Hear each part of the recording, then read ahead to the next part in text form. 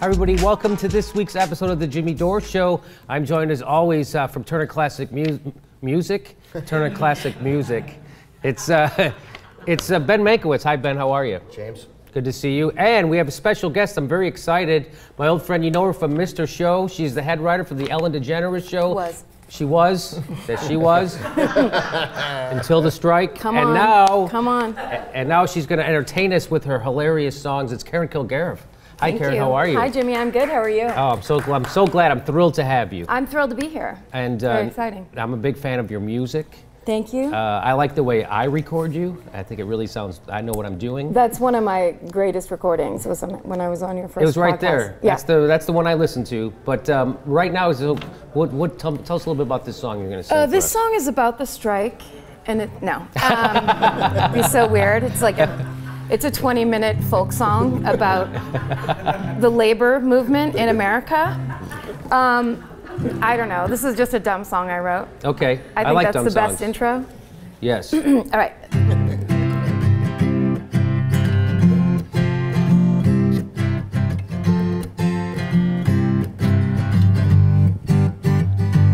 Oh, I wish I was as pretty as that porn star you're in love with, but I will never wear a tube top pumps and super skinny matchstick jeans, 'cause I was born with calves bigger than your average discus thrower's forearm. So for now, I'll just hang back and wait and see, and hope that one day you'll be scarred by acid or by love. If there's a God above, let him fix the score. 'Cause right now you're a solid 9 and I'm a 4, but I couldn't love you more.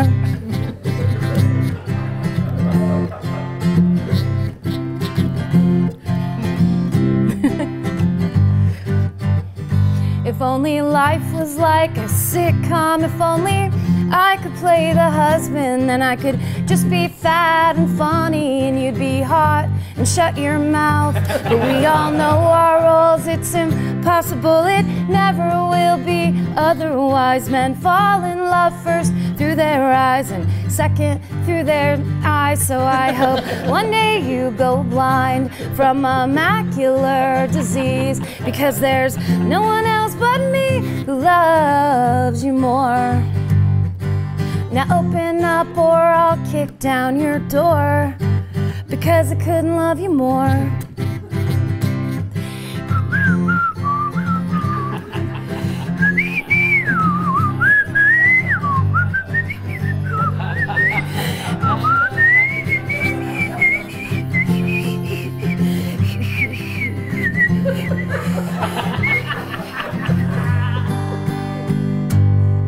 The end.